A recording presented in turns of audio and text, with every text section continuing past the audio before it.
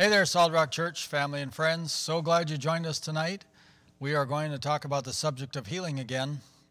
I know that we've been on that a lot, but it's what the Holy Ghost keeps emphasizing to me, and so I want to keep talking to you about it.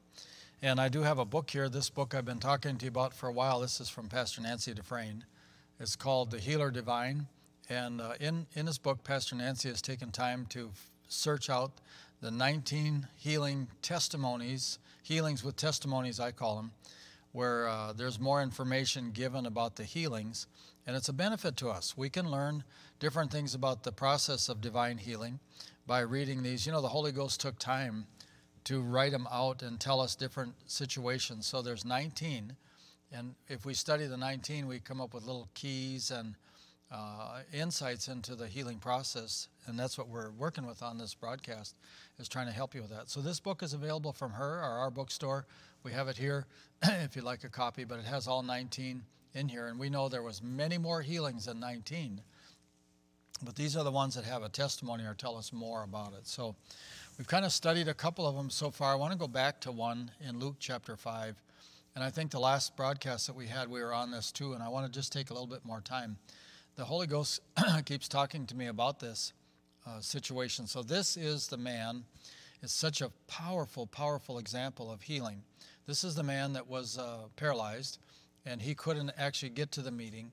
And so Jesus came to his area, and he had 4 friends that actually brought him to the meeting. And so I want to, it's in Luke chapter 5. It's also in the Gospel of Mark, but we're going to read it in the Gospel of Luke to start with. And I want to just take a moment and read it to you again. Then I want to comment a little bit on, I wrote down 3 different things that the Spirit of God had emphasized to me. Even though we've studied this one more, it just seems so strong to be able to, so necessary to help you with this. So anyway, let's go back to look in Luke chapter 5 and verse 15. I'm going to read it out of the King James Bible. So much the more went fame abroad of him, and great multitudes came together. And I want you to recognize this. They came to hear and to be healed by him of their infirmities. So they came with a purpose. They came to hear what he had to say, and they came to be healed. And so in verse 17, he withdrew from the, in verse 16, he withdrew into the wilderness. Verse 17, it came to pass on a certain day, as he was teaching, that there were Pharisees and doctors of the law sitting by, which were come out of every town of Galilee and Judea and Jerusalem. So he had drawn a pretty good group of people around there. And I want you to make note of this last part. I like this last part of the verse. And the power of the Lord was present to heal them. So first off, we know that God's power is everywhere. God is omnipresent. He's everywhere. Where God is, his power is present. And there was a purpose. The power of the Lord was present to heal them. So I believe that purpose is connected to verse 15, because they came together to hear and to be healed. So when that purpose is there, when you come into a service, we've had services where we've declared them to be healing services.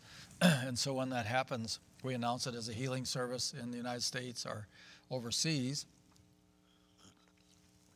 And we've had really a great success in our ministry. I've been saved, we're going on 50 years. So in the ministry, we started in ministry right away when I got saved. And the pastor of the local church kind of put me to work immediately, must have seen a touch of God on my life and put me to work immediately. Then when I got married, my wife and I did different things in the church, and we would always go out. We did a lot of street witnessing in those days. We'd go out on the street and talk to people about Christ and lead people to the Lord and pray with them. And we saw really a lot of people saved, but then we saw a lot of miracles too, of healings. We just ministered to people right on the street.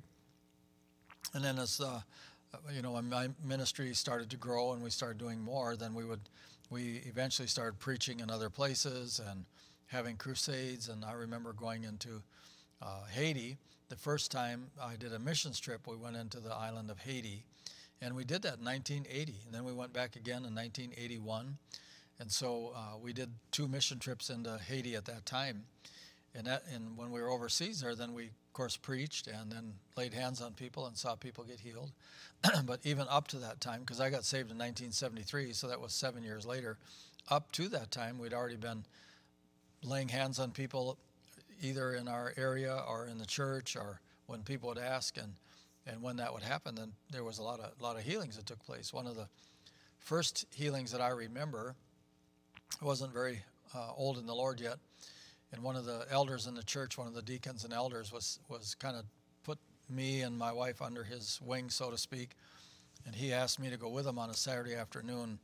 I was working for my father at the time in the automobile garage, and I had to get time off, but he asked me to go with him on a Saturday afternoon to a gentleman's house that had a severe attack of kidney stones. He was out of work for a couple days. I think he worked with this other gentleman.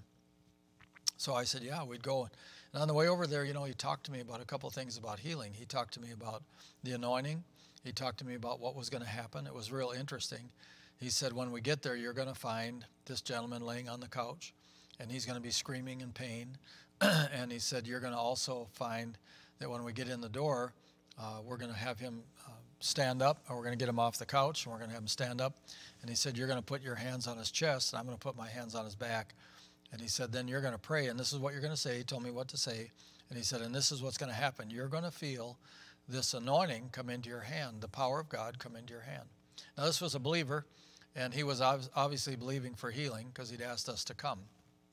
So it'd be just the same as what was going on here in Luke, that there was a man that was, this man in the Gospel of Luke that came. He was paralyzed, as we'll see as we read on. But it says the power of the Lord was present to heal them.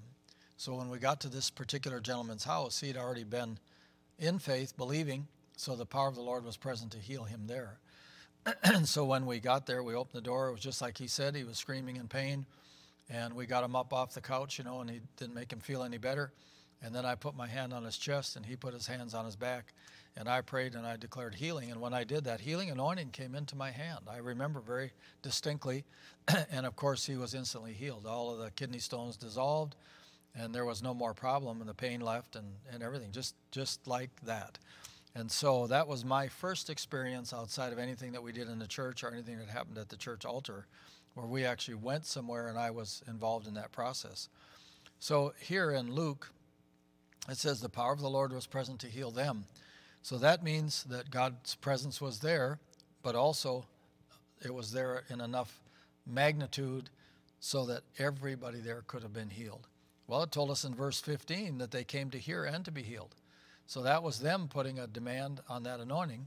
And when they put a demand on it, guess what? It was there and ready to take care of them. The power of the Lord was present to heal them, all of them. Now, as we read on, let's read verse 18. The men brought in a bed a man which was taken with palsy, meaning he was paralyzed. And they sought means to bring him in, and they couldn't. And so when they could not by any means bring him in that way, they removed the roof off the roof of the house, verse 19, and they let him down on a stretcher. And verse 20 says, when Jesus saw their faith, he said unto him, man, your sins are forgiven thee. And of course, the scribes and Pharisees got very angry. Now, I want you to realize in this whole biblical account of this healing, I want to make note of this. The power of the Lord was present to heal them, all of them. When we get all the way down to the end, verse 25, it says, and immediately he rose up before them and took that couch that he laid on and departed to his own house, glorifying God. And they were all amazed, and they all glorified God, and they were filled with reverence or fear, saying, we have seen strange things today. So in that whole biblical account, it only gives the Bible only talks about one person in that whole assembly that was so large it wouldn't fit, they couldn't fit in the building. And they had to take the roof off to let this guy in. And when they did, Jesus saw their faith in doing that. And of course, he was made completely whole. Interesting, isn't it? Because you can go to a church service, and actually the power of God is everywhere. So you can go to a church service, you can be in your car, you can be in the park down at the street, you can be at your home, you can go anywhere, and the power of the Lord is present in all of those places. But not people don't get healed just going to the park, and they don't just get healed in their house unless there's something that they do to access that power. Now, When I first got saved, I told you we went to that house shortly after I got saved, and we prayed for that guy, and he was healed. And then I saw people healed in church, and I saw the pastor praying for people, and I saw people healed, and they would give their testimony what God did for them. But I really never thought that healing would take place outside of like 2 people going to this house on that purpose, that it ever could happen anywhere besides something probably private or in church. So it took me a while to realize that when the power of the Lord can be anywhere, because God is everywhere, but it's just like electricity. Electricity is everywhere, but it doesn't work unless someone puts a demand by running a switch to get that power flowing. And so it got to me I worked in a large Ford dealer in Michigan for a number of years. I'd worked for a ministry first, and when my job at that ministry came to an end in Michigan, then I got a job needed to supply for my family, and so I ended up with a job back in an automobile dealership. I was a salesman in one of the 3rd largest Ford dealers in Michigan, and I ran was a manager and ran a crew and so on. But I remember going into the service department with a particular lady. This happened more than once, but one particular incident. I remember a lady had come to buy a car, and I ended up having to help her. So we walked through the amount of used cars. She didn't have a lot of money. We walked through the used cars, trying to find one that would fit within her budget and would work for her. And it ended up that the one that she really wanted ended up being in the service department being repaired. So we went into the service department. And I remember going into the service department. Now there was 130 employees in this dealership. So there's people, it's a big shop and a lot of people working. And of course, in many of the shops, there's pictures on the walls that are not, at that time, that were not pleasing. And, the mechanic's toolbox had stuff in them. And in this particular dealership had stuff that was not fit for eyes. So we walked in the midst of that, and there's music going on that's not godly, and there's language that's not godly going on with the mechanics. And I walked right in the middle of that, and as we were walking through the shop, I felt prompted to ask this lady if she'd like to receive Christ. And so right in the middle of the shop that day, because we were talking, we'd been together for a while, half hour or so as she's looking. In the middle of the shop that day, I stopped, and we bowed our heads. I grabbed her hand. She had her daughter with her. I grabbed her hand, and I led them to the Lord. And right in the middle of all of that mess, and as soon as I grabbed her hand and started to pray, there was an anointing for healing that came on me. And I'd recognized it from before, many times in our ministry and so on. And so then I asked her if there was a physical need, and she had a physical problem, and she asked if I would pray for that. So I did, again, right in the middle of the shop, and there was a tangible anointing there so that she could be healed. Now, you could say, well, that was just for her, but the power of the Lord is present. When you access it like that, it's present and available to more. So in that particular incident, it really was available to everyone that was in the shop that day, all the different mechanics, on both sides, the service manager and everything, that was available to all of them if they'd have wanted it. They didn't know what I was doing. Some of them maybe did, some of them didn't. But if we would have made it offered to them, it was available to them. Just like here in Luke chapter 5, the power of the Lord was present to heal them, but the Bible does not record that anybody else got healed except this one person. So I'm glad for the one person, but isn't it interesting, or doesn't it make you think about what could have been done different on this particular account that maybe more people would have accessed it? Well, it would be up to them. Jesus already did everything he could do. God already did everything he was going to do or could do. And so here was the one person. They did what they could do, and they were the ones that received and were the benefactor of the power of the Lord was present to heal. Jesus obviously was teaching on healing because that's what was available there to the people. One time I had a visitation from God in 2003 where Jesus came into my bedroom and talked to me about the anointing for a little over an hour. It was just a little over an hour, or about an hour. And he came in and talked to me for that long a time. And one of the things he said, the anointing of God shows up for 2 different reasons. One, you preach on a subject, and the anointing will show up to confirm that subject with signs following. So if I would preach on healing, the anointing will show up to confirm the word with signs following, meaning healing. If I would preach on something else, finances, and the anointing would show up to confirm finances, and so on. So if Jesus is preaching on healing, they came to hear and to be healed. You know he was preaching on healing. He's already said what he preached in those messages when he went. He always started out with Isaiah 60, you know, the Spirit of the Lord is upon me, and he's called me, and there's a tangible anointing. You know, I'm paraphrasing, but called him to heal, so that was always available in his services, and you see how many people were healed. So the number one thing I want to draw your attention to here again is that the power of the Lord is present everywhere, but you have to access it by using your faith. Jesus said it was their faith that made him whole.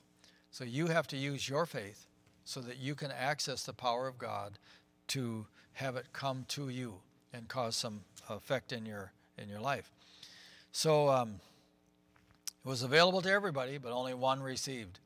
I have had meetings where you know, thousands of people. You call them forward, and some will respond. Sometimes many. You know, I've laid hands on some meetings over 1,000 people in a night. Those are pretty interesting meetings. And in that one particular meeting I'm just thinking about, we had lots of miracles. We had a lady with cancer, and she was healed, and we had just all kinds of stuff happen.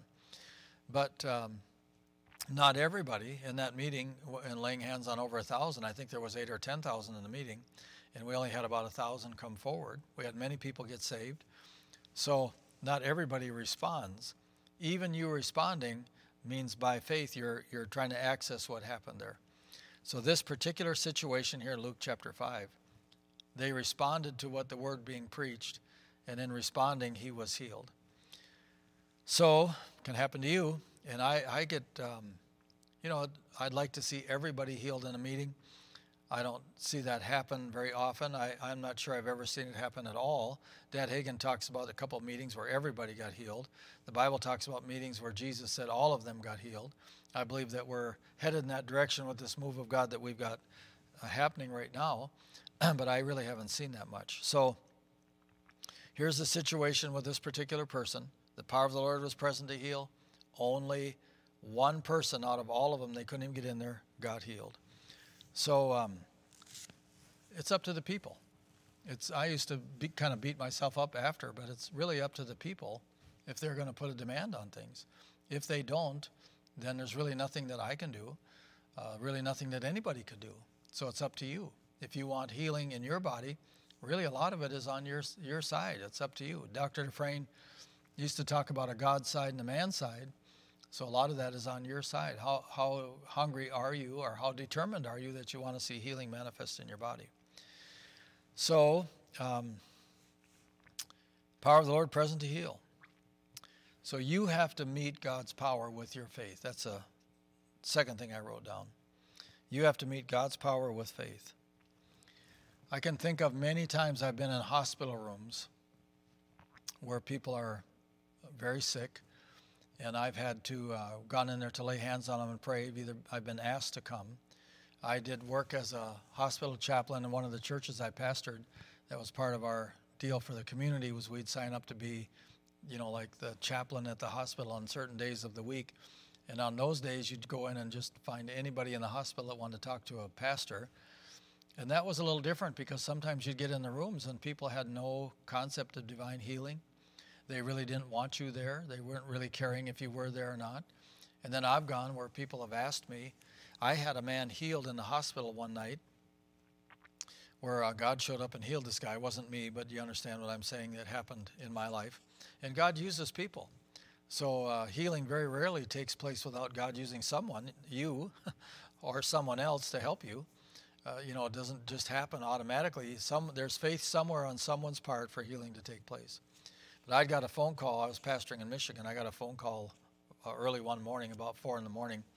And it was a lady that attended our church. She had a grandson that was old enough to be working at a truck stop by Detroit on Interstate 94. And as he was working, he had to change tires on a big semi-truck. And it was the type of rim where half the rim you had to take off to get the tire off. And they call them a split rim. They have a big metal band that goes around the outside of the tire to hold everything together. And this guy was taking this thing off, and they're under pressure, and he was taking it off, and the split rim came loose and hit him right about between his eyes, right here, or right down in his nose somewhere. And when it hit him, it clipped the top of his head open, and his brain was exposed. And of course, they rushed him to the hospital, and they call the grandma. He was living with grandma, and they call grandma, and you know, he's going to die. He's not going to make it through the night. So she calls me and asked me to go to the hospital. We had to drive a ways. So I said, yeah. We got up, got dressed, and drove there. And when we came, we found him in ICU, and he was obviously not doing very well. So I asked the doctor if we could go in and pray for him. We had to put on the gowns and stuff, my wife and I, and went in there. And you know, he was in a coma, but it was interesting what I did, being led by the Holy Ghost. His soul was important to me. Healing is always important, but I'm really concerned about people making heaven. So I grabbed his hand, and I called him by name, and I said, I know that you physically cannot hear me, but I know your spirit man hears me. And so I'm going to pray the sinner's prayer, and then I said, I'm going to give you space to answer. And when you answer, then you know, you answer affirmatively, you're going to be born again and make heaven your home. In case you don't get healed, you know, you're facing eternity right here. The doctors say you're not going to make it. So I did that. I held his hand, and I said, now, you know, I invite Jesus in my heart. And then I waited a moment for him to respond. And then I said, thank you, Lord, for sending Jesus. And I believe he is the Son of God, and I believe he died and rose again from the dead for me, just like the Bible says. You know, if you believe in your heart and confess with your mouth that Jesus is Lord and God raised him from the dead, you're going to be saved. So I just went through that Romans 10, 9, and 10 with him. And in the process of that, I was just holding his hand. And we got done with that. Then I declared healing over his body. And my wife and I went home. And later that day, towards the evening, I checked back with the hospital and see if he was still around, and he was. So we went back again. I think I went back that night and prayed again, and then we went back the next morning. And when I went the next morning, not the next morning, but the morning after that, so he'd been there a couple days already, and he hadn't died. They thought that was phenomenal. He was actually awake, and I went in the room and talked to him, called him by name, and I told him who I was, and he said, I know you. And I said, I came and prayed with you the other day when you came in here. He said, I know. And I said, I led you in a sinner's prayer, and you accepted Christ. He said, I did. And so he knew all that stuff, even though he was in a coma. See, his spirit man knew. And so he knew all of that. And then, of course, we declared healing over him again. And, you know, God healed his physical body so that when he got done, he came to the church I was pastoring and testified and told what happened. My son and I were talking about it the other day. It was just still an amazing thing to my son. He was quite a bit younger then.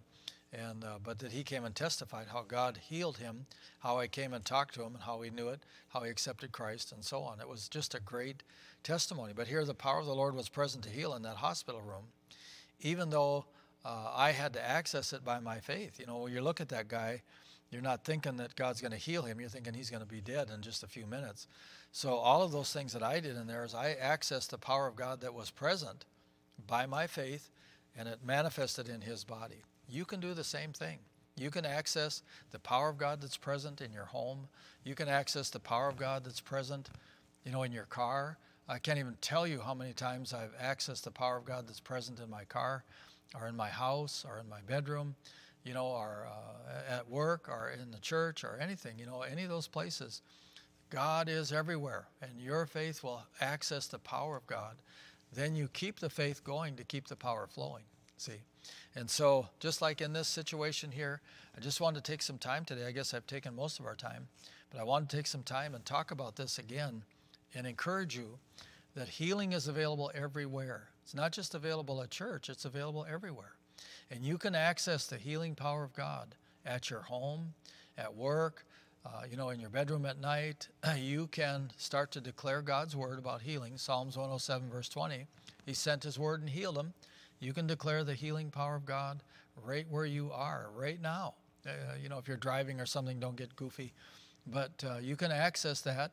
And when you do, God will show up because he always responds to faith, just like he did here in this particular story. So, amen. The power of God is present to heal everywhere. But you have to do something to access that power. Amen. You know, I'm going to receive a Sunday night offering. And so if you're watching and listening and you want to participate, the text to give number is 612-431-1420. If you're part of our church and you want to give, then I encourage you to do that. If you're not part of our church and you feel prompted to give, listen, obey the promptings of the Holy Ghost and just go ahead because the Spirit of God is prompting you to give. Remember, the devil will never tell you to give. He'll just tell you to keep because he's a thief. So I'm going to pray for you. Father, I pray for this group of people tonight that are watching. And I declare your power of God is present to heal right where they are. And so I release that healing anointing where they are. And I declare from the top of their head to the bottom of their feet that healing will manifest in their body. In the name of Jesus, that healing will manifest in their body. Lord, from the top of their head to the bottom of their feet. In Jesus' name. I want to thank you so much for joining us tonight or today, whenever you're watching this. Tell you how much I appreciate you and how much I appreciate you watching. And we're going to keep on healing, the subject of healing.